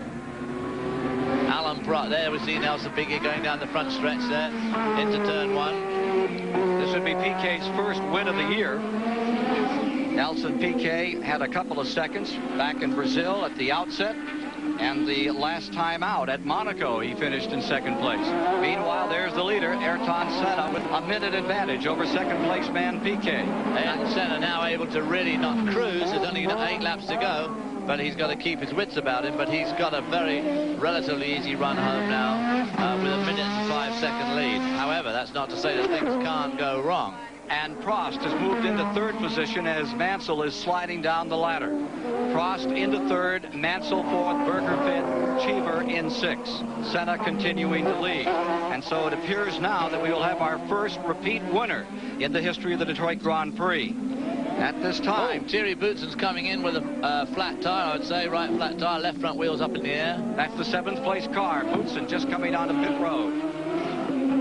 I think then there we see him coming into the pits. Ayrton Senna in front, won this event a year ago. Nelson Piquet currently in the 2nd position, won it in 1984. And he won it by the closest margin the race has been won by, some 7 7/10 seconds. Actually, there was one closer finish, but then the finish was disallowed when the Tyrrell finished less than a second back, and that race was taken off the books. They said there was something amiss on the Tyrrell car. And that was the Martin Brundle, normally aspirated Tyrrell. Both had a reasonable run today, but Palmer had a problem, and then, of course, we saw the wheel come off Phillips Street. Tyrrell when he was leading that class, that division. There we see our leader cruising around. This is the time, of course, when you worry absolutely most of all. Nigel Mansell's just gone past here. You can't see him, but he's about to fall into the clutches of Gerhard Berger. There we see him coming through the under the Civic Centre Drive into the tunnel. Tyres still look okay. Really short shifting now, you can hear that. He's shifting gears, not letting the engine rev at all. He's not taking any chances with that Honda engine. Mind you, this Honda engine in all 4 of these cars today have a new specification known as the GE2 step, which are revised combustion chambers which give them better throttle response and fuel consumption, which certainly seems to work this afternoon. Sounds like a dance, and in that case it would be a waltz for Ayrton Senna here today as he continues to lead, down for the finish shortly.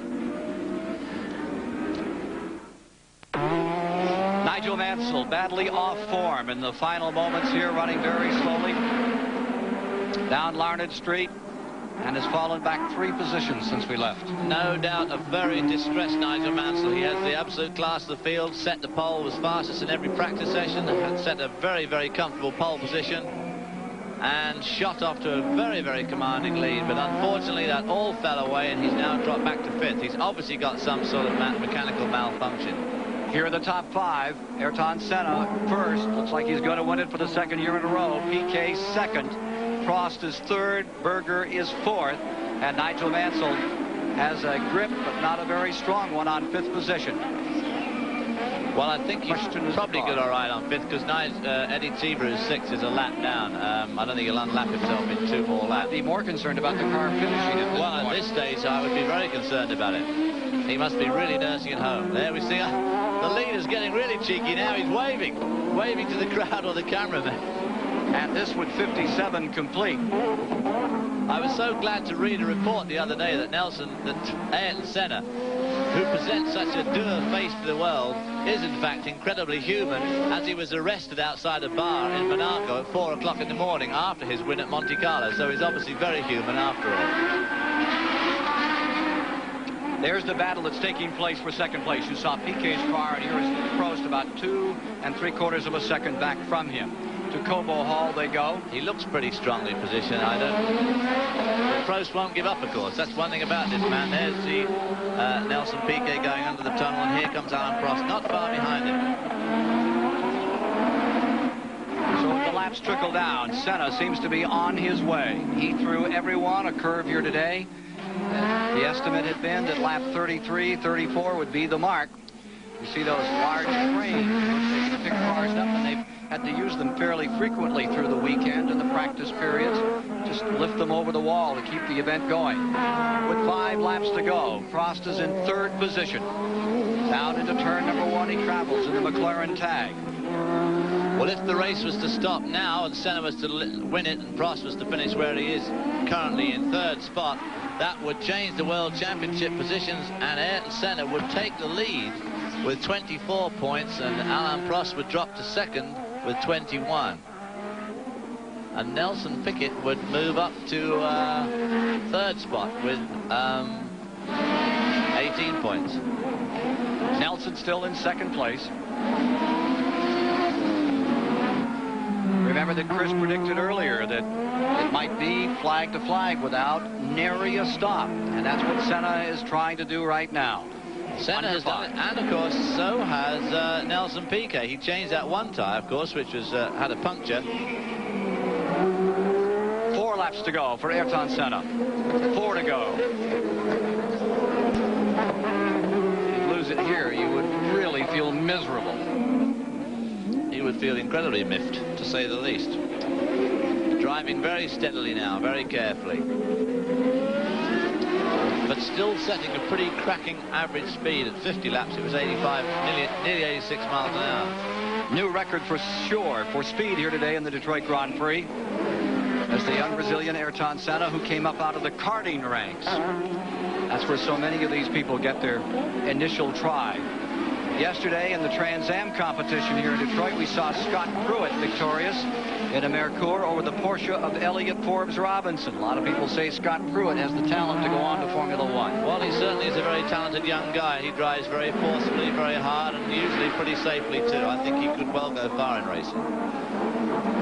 Here is Senna, who they say in years to come will be the man to reckon with for world title honors. Has still some minute on the 2nd place man. The Brazilian congregation here down toward turn number 1, cheering him on. Well, having a good day today, because at the moment Brazil lies 1st and 2nd. Brazil 1 and 2, the rest nowhere. They've won the world title 4 times with Fittipaldi and then with Nelson Piquet. And this is the Brazilian they're banking on to do it again in 1987, and he could take the point lead this afternoon based upon the incredible performance here. One of those flagpoles is an interesting one. As we walked up today, it was made out of beer steins. They picked up these plastic steins, had them about 25 high, marching around carrying the Brazilian colors. With 3 to go, Ayrton Senna continues to have this handsome lead over countryman Nelson Piquet in 2nd, and defending world champion Alain Prost in 3rd. Well, the active suspension certainly seems to have paid up today. It's allowed him to, certainly at this stage, look like winning a race on the very bumpy, twisty streets of Detroit. Plus, of course, added to that, he's had great tyre wear too. So the suspension system seems to be working out, and I'm sure they'll improve it a lot yet.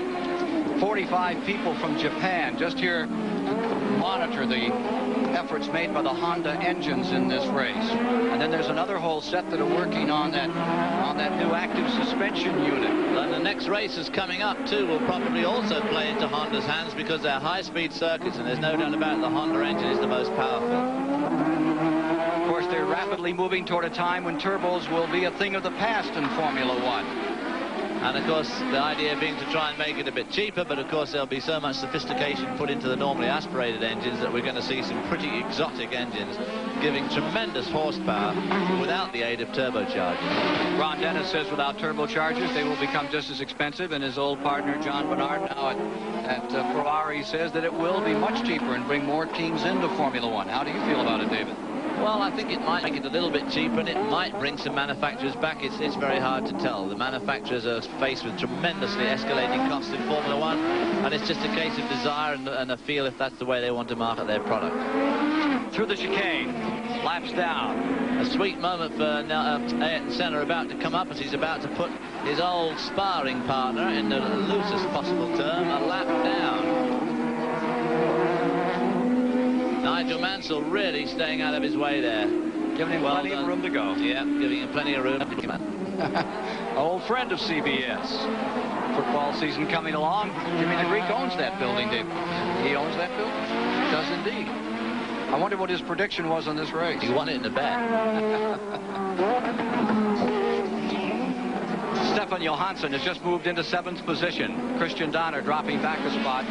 Johansson now up to 7th. Cheever maintaining 6th. Mansell in 5th. And hanging on by his fingernails. 4th is Berger. 3rd is Prost. 2nd Piquet. Up in front is Senna. Now there is Prost in the number 1 car. Still in 3rd position. Putting one of the Ligier Megatron cars a lap down. They've had a pretty checkered career this year. They were going to use a new Alfa Romeo engine.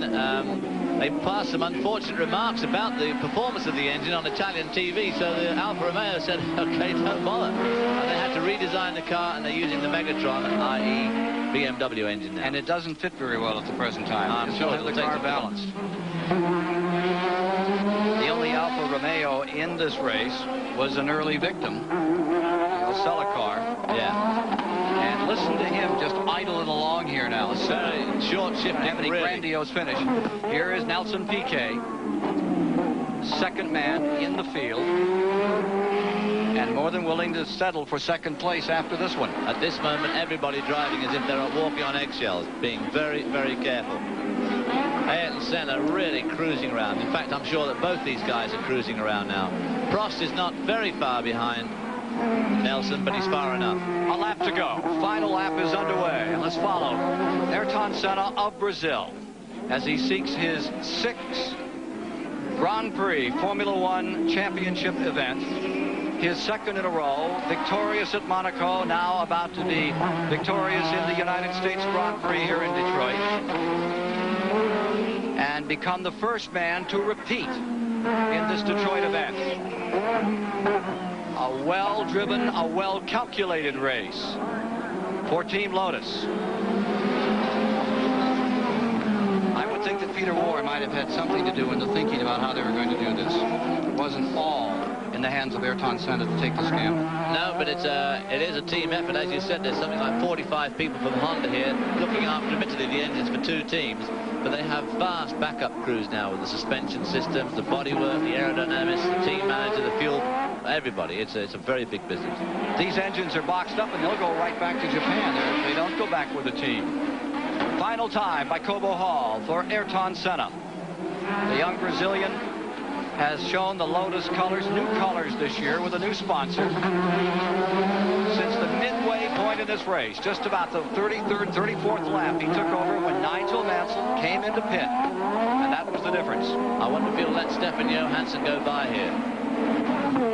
He certainly won't want him running into him on the last lap, that's for sure. The number 2 car of Johansson, the McLaren, is running in 7th position.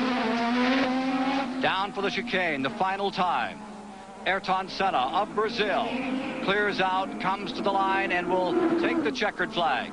Senna is victorious in the United States Grand Prix, the Detroit Grand Prix for 1987. And the Brazilians are pleased about this, as is the Lotus team, as they sense that indeed, in Ayrton Senna, they have the potential for the world title. Nelson Piquet for 2nd place. Brazil sweeping 1st and 2nd here in the United States this year at Detroit. 3rd spot will go to Prost. There's the Brazilian flag. Picking up Brazilian flag up. He had one inside the cockpit there. Ayrton Senna goes for a slightly larger variation as he takes his victory lap here on this 2.5-mile, 20-turn course. And there you see the flags and that rather unique flag staff created. The flag disappeared off it somewhere during the event. So Senna has won here today. Chris Economaki will be standing by to interview this champion who has done it for the first time at Detroit twice. We'll be back in a moment. A gentle rain is now falling just in the final moments as they came across the line here in Detroit. Ayrton Senna is now at the scales with his car. He's holding up his flag. He's out of the car for the first time. Let's go to Dave Despain quickly. So now the rain falls, but it certainly won't spoil Ayrton Senna's parade. Peter Ward, team manager, you didn't want to talk late in the race, but you obviously had things well in command. Well, he had things well in command. I think he sprung a surprise on all of us today by not stopping to change for tyres. And boy, did the guy drive a fantastic race, because even at the end, he was still putting in fast lap times, lap after lap. You had not talked about the possibility of going the whole distance. No. I think he snuck up on us with that one. He's also given you a rather nice birthday present, eh? He has indeed. Much nicer than the last one. Are you admitting to any age here? I know you've been around this Formula One business a long time. No, but next year's going to be the big 5-0. No one has ever won this race twice in a row. Senna has not only won it, he has absolutely scorched him. As you came here and watched Mansell run so strong through the qualifying, did you feel good about this event? Did you think you had what you needed when the time came? Well, Ayrton said that he didn't think he could match Mansell's time in qualifying, so he spent the second half of the last qualifying session setting the car up for the race on full tanks, and he was as similarly quietly confident to the way he was in Monaco, so we didn't speak a lot, but we felt that he might have it under control. Peter, our congratulations. We're going to hear from your driver now. Let's go to Chris Economaki in victory lane. Well, fine. We're here with a happy winner. Congratulations, Ayrton Senna. You surprised everybody when you didn't stop for tires. When did you make up your mind not to get tired? Sometime during the race. Come on. Tell us about it. Well, you had to take in consideration the pace of the race, the others of my own car, and make a decision by halfway through. And I decided to go. I decided to go for it because at the beginning of the race I took it very easy on the tires because I had some brake problems. That was when I just started to pull away. My brakes started to go down, so I had to slow down a lot. And automatically I saved the tires. So I had the tires to go then the race distance. You were 20 seconds down at one point. Were you worried then? You are always worried. You never know, but you just go for it. Now, what about the active suspension, Ayrton? Did it work fine, obviously, huh? Yeah, it was good, and no problem. And the car worked very well. The only problem were the brakes.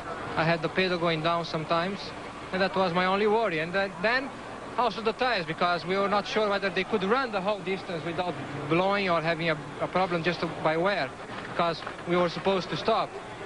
Nobody knew I was going for it. I was the only one. So I was worried because the tires were not done for the full race distance, but they worked fantastic. I had no problem. They worked very well, and I could do the whole race distance with no problem. Well, okay, Goodyear said the tires would last to the end of the race, but they would be very slippery and hard to control. Did you have difficulty towards the end? I didn't have to push anymore. I was so far ahead that I could afford to take it easy. So that, of course, was the key on the pocket. Be able to take it easy towards to the end. Okay, thank you very much, and congratulations. One last question. Where'd the flag come from? Almost the same spots from last year. Somebody that was cheering up there during the race was there with the flag. I stopped again. Many Brazilians have flag. Okay, now we have with us the other finisher back over here. There's Alain Prost in third place.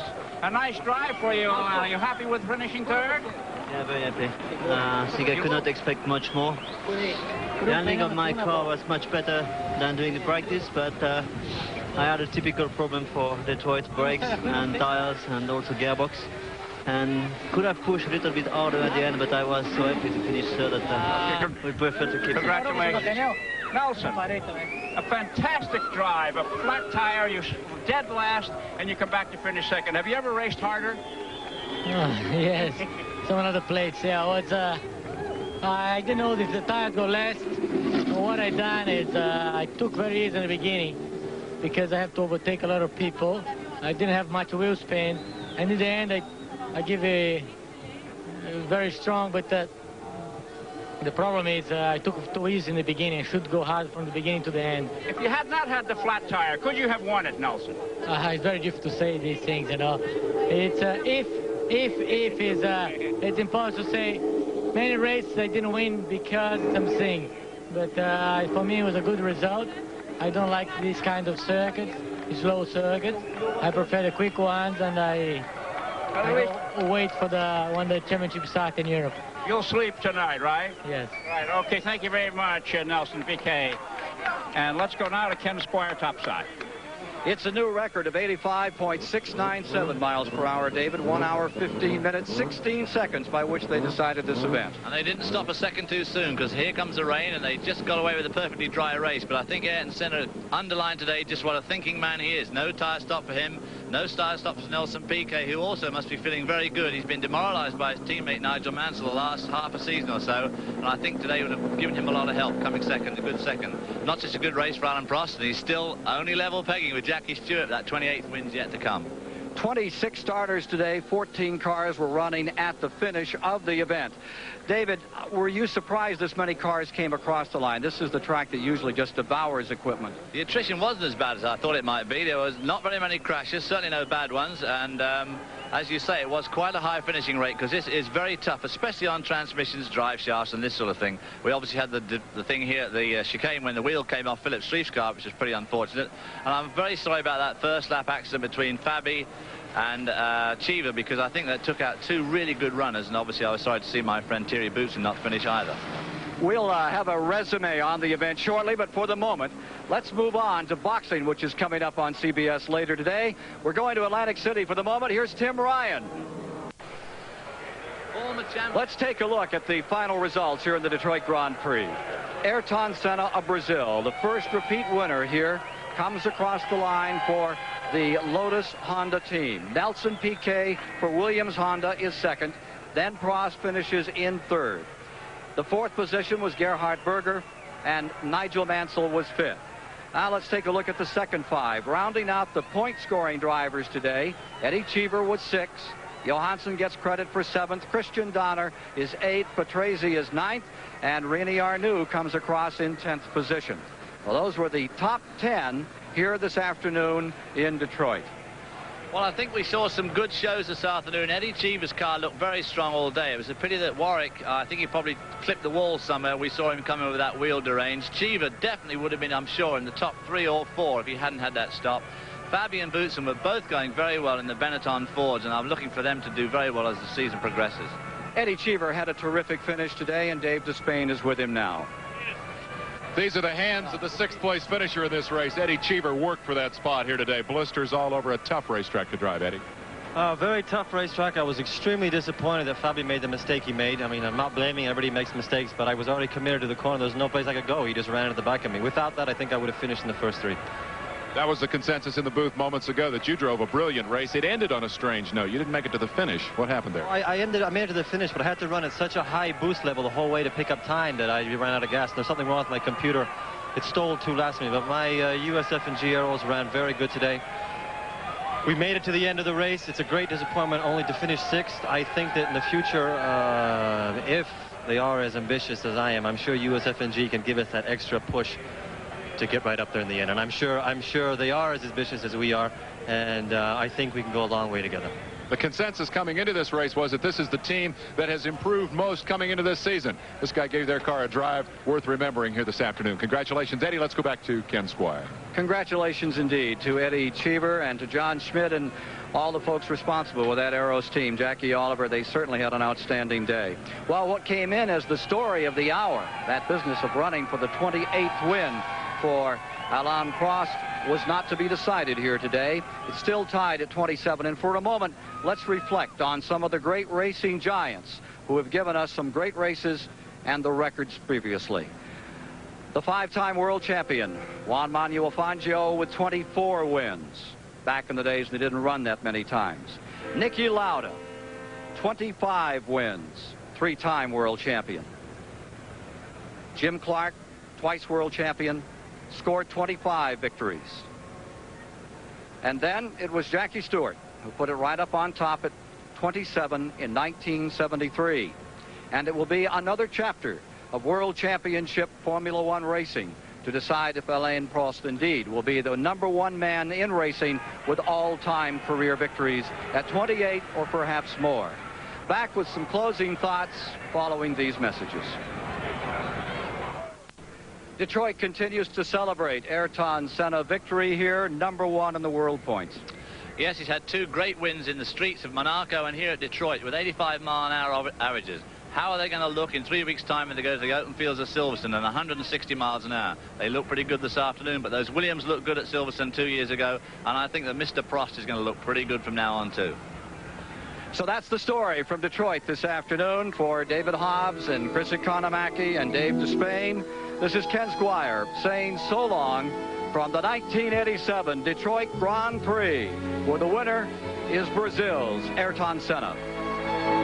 I'll be back next Sunday on CBS Sports for live flag-to-flag coverage of the Michigan 400 NASCAR race. And coming up next, light heavyweight boxing, plus the grueling Paris bicycle race. Stay tuned for all the action on CBS Sports. The 1987...